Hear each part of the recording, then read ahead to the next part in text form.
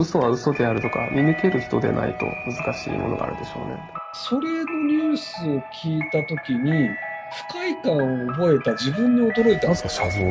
嘘つくのやめてもらっていいですか。それ明らかじゃなくてあなたの感想ですよね。なんかそういうデータあるんですか。あ、それはでもそういう風にしか理解ができない知能の問題。あ、ごめんなさい。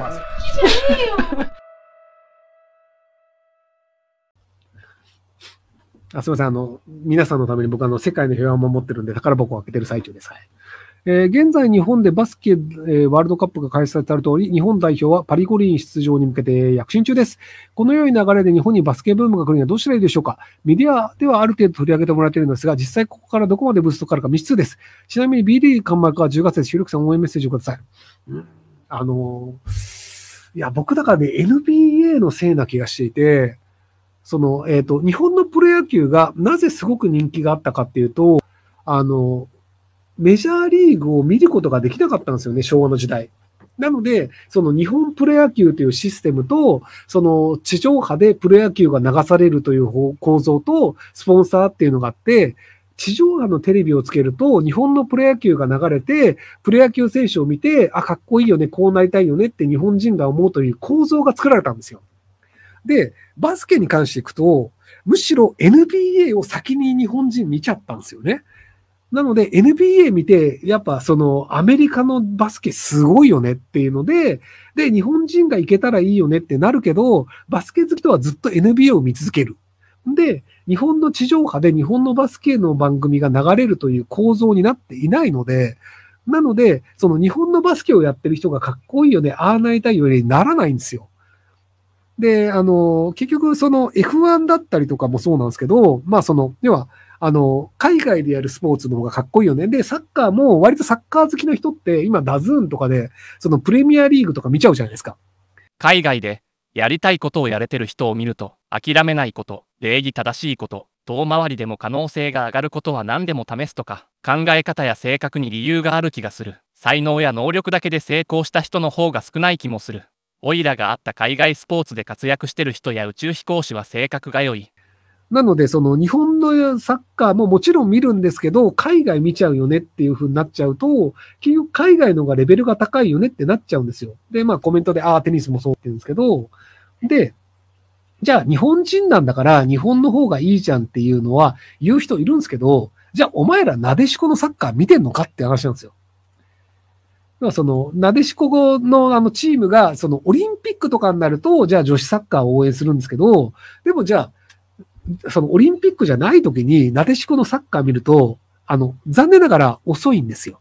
それは男性のサッカーを見続けてるせいで、女子サッカー見ると、なんか展開遅いよねっていうふうにやっぱ感じちゃうんですよ。もちろんオリンピックで女子対女子であれば、なでしこ頑張れってなるんですけど、男子のサッカーと比べたら、やっぱちょっと女子サッカーなんか遅いし、展開もなんか広がんないし、あんま迫力ないよねってやっぱなっちゃうんですよ。なので、そういう意味でいくと、残念ながらバスケは、NBA が先に来てしまっていて、で、ネットでもやっぱりNBA の試合って結構見れちゃったりするので、なので文化の構造の作り方の問題で失敗してるっていうところがあるので、なので、メディアが取り上げたとしても、地上波で日本の B リーグを流すというのにならない限りは、なかなか難しいんじゃないかなと思うんですよね。オリンピックでみんな知ったじゃんっていうのでも結局うまくいかないっていうのはなでしこで証明されてしまったので、なので日本のバスケがパリオリンピックでうまくいったとしても、やっぱりオリンピックが終わった後は日本の人はあんまり B リーグ見ないっていうことになるんじゃないかなと思いますけど。スポーツビジネスは自民党が建物を建てまくり、電通は利権まみれ、お金が足りないと賄賂が飛び交い逮捕者続出。橋本聖子さんや元スポーツマンは甘い汁をくれる自民党の言いなりで関係者として何も言わないし追及もしない。こんな動画を流す日経テレ東が潰される日は近そう。某テレビ局の人が卓球柔道は視聴率が取れないと嘆いていました。こういったマイナースポーツ中継の視聴率を上げるにはどうすればいいと思いますか？卓球は無理ですけど、柔道はできると思います。要は、年末年始とか大晦日とかに格闘技やるじゃないですか。で、なんで格闘技が好きかっていうと、人が痛いことをやってるのを見るのが、自分がやった時と一緒で見てるだけでアドレナリンが出て血が湧き立つっていう人もいるんですよね。で、日本でやるとすると柔道着がなんか白ばっかりになっちゃうんですけど、オリンピックの場合白と青があるじゃないですか。っていう感じで、柔道なんだけど、見た目もちゃんと作って、で、こういう人ですよっていう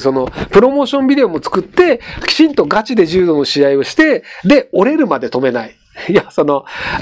一本とかで止めちゃうんだけど、失神するまで止めないとか、関節やるんだったら折れるまで止めないっていうルールで、柔道を大晦日にやったら、結構視聴率稼げると思うんですよね。多分青木真也さんとか呼ぶと、ちゃんと折ってくれると思うんですよ。すいません。青木さんが昔格闘技でガチで相手を折って、すげえバッシングになったことがあるんですけど、なんか青木真也さんは嫌われたんですけど、でも、格闘技ってそういうものだと思うんですよね。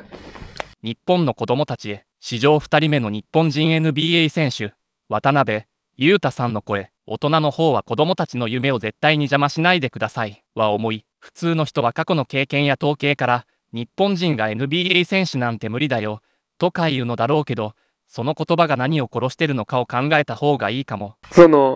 本気で、だって、折ってもいいルールで、本気でやるんだから、そりゃ折るでしょっていうので、モラルとかいい悪い言ったら良くないかもしれないけど、でも青木さんめっちゃバッシングされたんですよ。折るなんていかがなものかみたいな。いや、でも僕はやっぱそういうのがあるから青木さんの試合見たいなと思うんですよ。だって本気だもん、青木さん。いや、本場の名隊ってほとんど怪我しないんですよ。マッチメイクが3日に1回とかなので、もうみんな本気出さないんですよ。ポイント制なんで、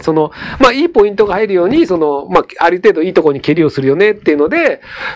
命の危険とかがないんですよ。格闘技としては面白いんですけどね。でも青木真也さんの試合は勝ちっていうのがあると、やっぱり見たくなっちゃいますよね。ベビーフェイスが成立するのって、やっぱり悪者がいるから、いい側が目立つわけじゃないですか。なので、そこのヒールの方を自分からちゃんとやってくれるっていう格闘家がいた方が、エンターテインメントとしては面白いんじゃないかなとは僕は思いますよ。はい。別に骨折ったから面白いって話じゃないんですけど、でも今言ってるとそうだね。骨折ってるから面白いんだろうね。ひろゆきさん、フランスオリンピックのチケットを買いましたか？オリンピックのチケットは、申し込んで、運がいいと購入券が、何日間の間だと買えますよ、みたいなメールが来るっていうシステムなので、一応登録はしたんですけど、まだ買えるかどうかわからないと。で、オリンピック、東京オリンピックも僕、テレビでちょっと見たぐらいなんですけど、基本的にああいうイベントって、テレビで見る方が面白いんですよね。いや、画面いっぱいに人の表情とか顔とか、あと他の競技の点数とか、で、こういう状況ですよとか、例えばじゃあ体操とかでも2位の人はこれぐらいのとかで、じゃあ今のリプレイしてみましょうとかで、ここすごいんだとかで、解説の人とかが、このジャンプがすごいんですよとか言って、そうなんだっていうのになるじゃないですか。だからテレビの方が情報量多いんですよね。だから割と僕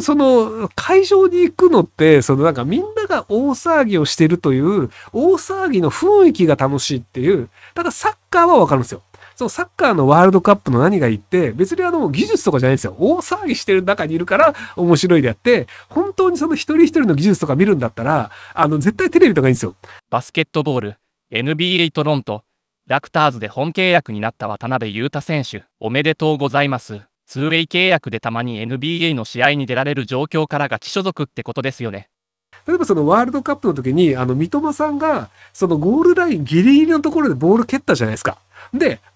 会場で見てたらもう絶対わかんないですよ。だって500メートルぐらい先のところを、5ミリが線出たかどうかみたいな話をしてて、もうその一瞬もう1秒もないんですよ。だから見えるわけないじゃないですか。で、どうなってんのかよくわからないよね、みたいな。判定出るのをぼーっと待つみたいになっちゃうんですけど、テレビの方だとリプレイがあって、で、上からのカメラを見てみましょうとか、横からを見てみましょうとか、これは確かにね、みたいなことを言いながら、審判の方にカメラを向くと、審判同士が言い争いをしてるとかが見えて、これは確かに審判で揉めてんだな、みたいなのがわかるんで、やっぱテレビの方が面白いと思うんですよね。っていうのがあるんですけど、じゃあなぜチケットを申し込んだかっていうと、なんか、転売すると高く売れそうっていう、そんな理由なんですけど、ただ一つ問題があって、どのスポーツが転売すると高く売れるか僕全くわからないんですよ。オリンピック実はそんなに興味がなくて、なんか柔道だと、まあ日本人が出るけど、でも多分世界的には柔道そんなに人気ないから、多分あんまり買っても転売金額高くないのかなと思って、だからなんかやっぱり陸上の100メートルとかがいいのかなとか、なんかバスケがいいのかなとか、で、今回一応ダンスが競技種目になるんですよ。だからなんかダンス面白そうだからダンスいけるのかなと思っても、でも熱烈なブレイクダンスファンとかがいるかっていうと、なんかあんまりそういう気もしないので、なんかどれを買えばいいのかわからないので、転売屋の人にちょっと聞きたいぐらいです。ご視聴ありがとうございました。チャンネル登録お願いします。Whose fault? It's our fault or your fault? Whose fault? Okay, okay. Choose. Whose fault? 家帰るのやめましょう。辛いですよね。どこ帰るんですか